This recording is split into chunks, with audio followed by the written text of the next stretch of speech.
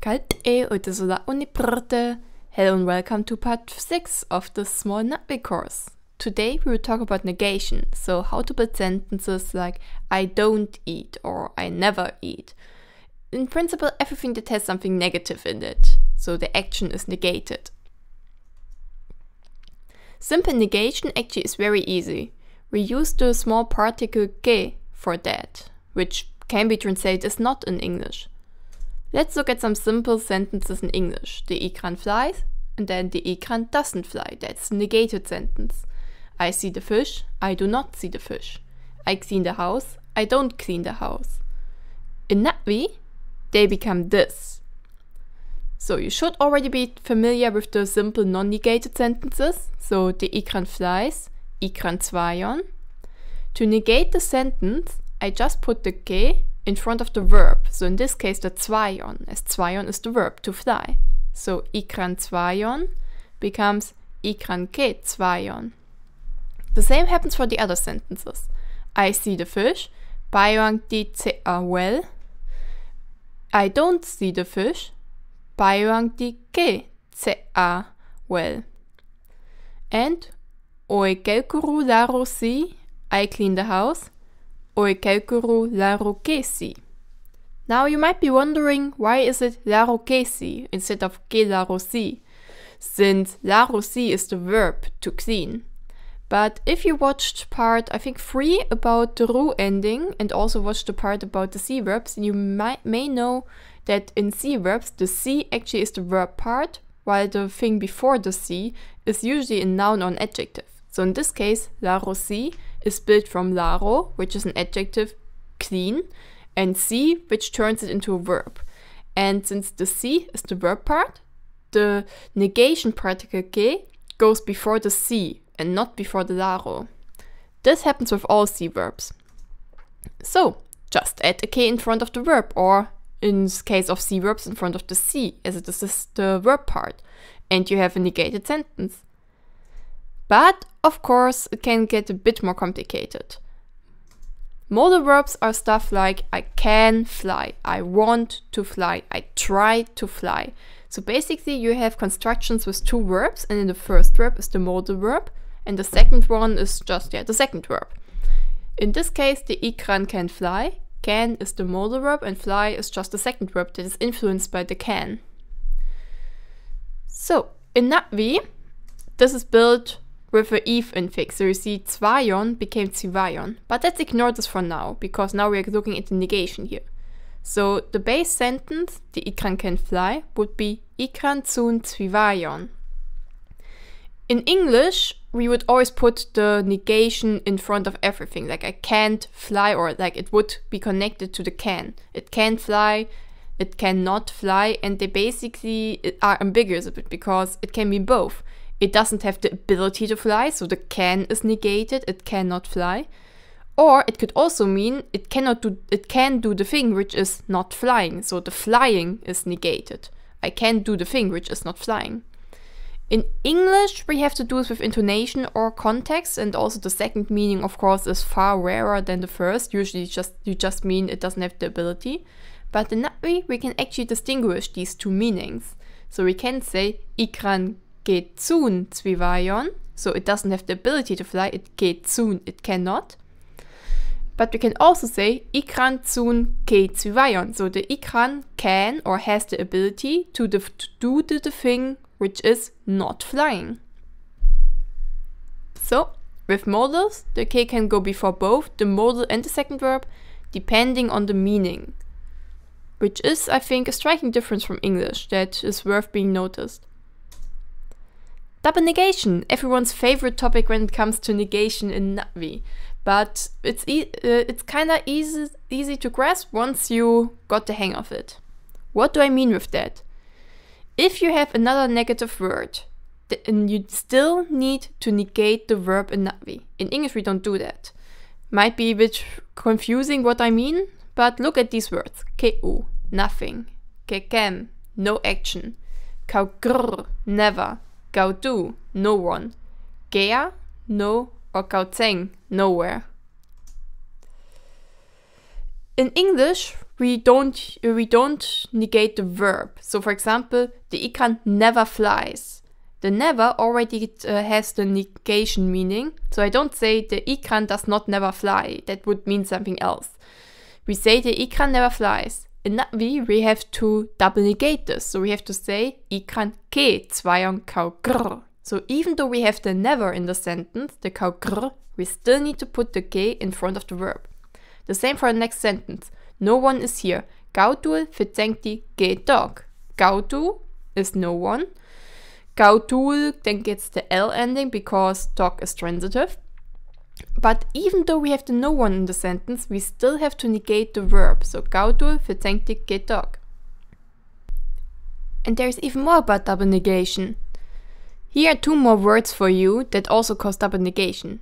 Neugrr literally means longer. And gauit means not at all. Why do I show these separately? These two are a bit special because they have to be at the end of a sentence.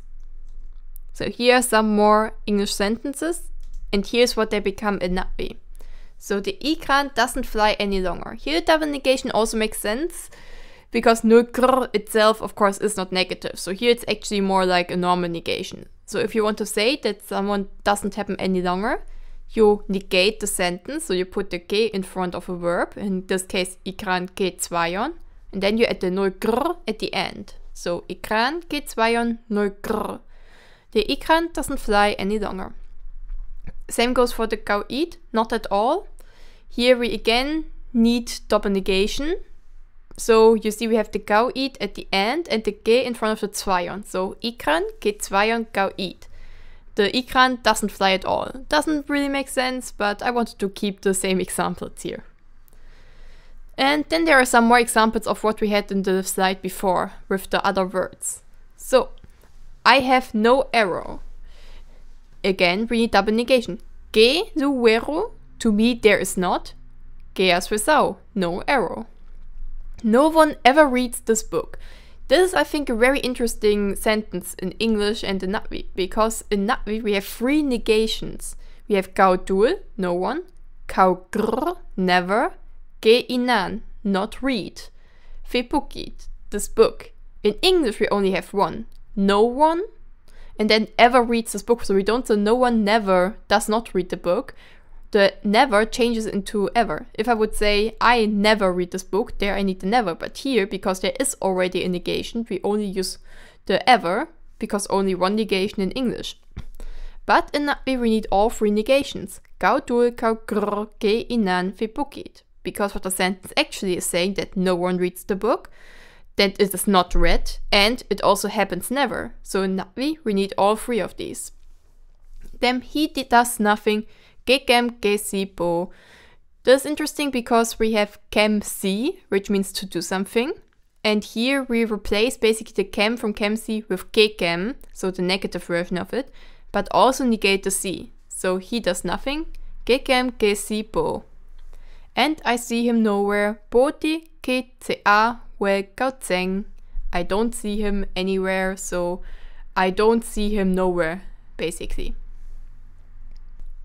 And double negation, one last time, I promise you this, the last thing you will hear about it. There are also some very rare instances where the ke can go in front of something else than a verb, and these you will see here. You can use it together with li, it means already, and then combination ke li then means not already, so actually in English not yet. And also you can use it in front of the prefix fra, every, to mean not every. Let's look at this in practice. Here are some English sentences, and here's the Na'vi. The first one should be pretty straightforward. I haven't eaten yet. Ge li, ge yolom, oe. Again, double negation. Ge li, not yet. Ge yolom, not eaten. So both needs to be negated. She hasn't seen him yet. Exactly the same scheme. Boanti, ge tsole a, ge li, boel. The next one is a bit more interesting. If I want to say that no one understands it, I can either say gautul, tzat, ketzlam. So gautul, no one. Tzat, that, ketzlam, not understand. But I could also in principle say frapo, tzat, ketzlam. So everyone does not understand it. which then basically means no one understands it. If I now want to say that not everyone understands it, I can actually put the K in front of the fra-pole. K fra-pole, K tsamtsat, because there's this exception that K can go in front of a fra prefix. And I can do this with every noun that is built with fra. So for example, I can also say K fra ioang, so not every animal. And this really works with every noun that is modified by fra. One last thing, negative comments.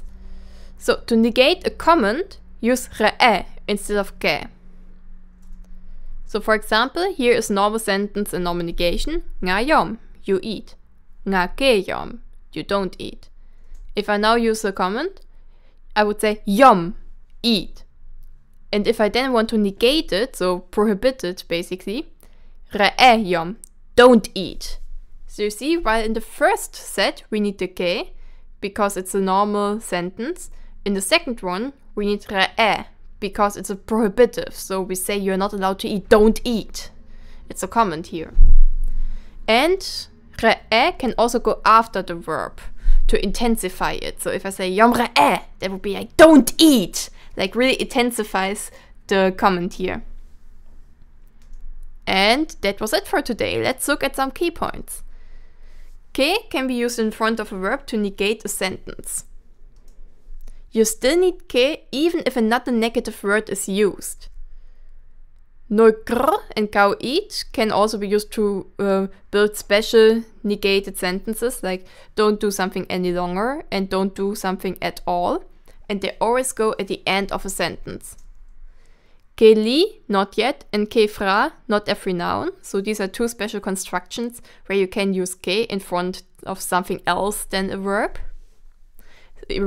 Please keep in mind that with these two you still need to negate the verb additionally, because double negation or triple negation if you're fancy enough and want multiple negative words in there. And lastly, if you have a comment, so a prohibitive, then you use re'e instead of ke to negate it. And that was it for today. I hope you learned something, and if you have any questions, feel free to write them in the comments or contact me on Discord. I'm also active in both Na'vi learning communities, mostly in Keltra, but you can also find me under Na'vi in the Discord server. So also feel free to tag me there if you find any mistakes or have anything to say about my videos. Hi, Yellowai!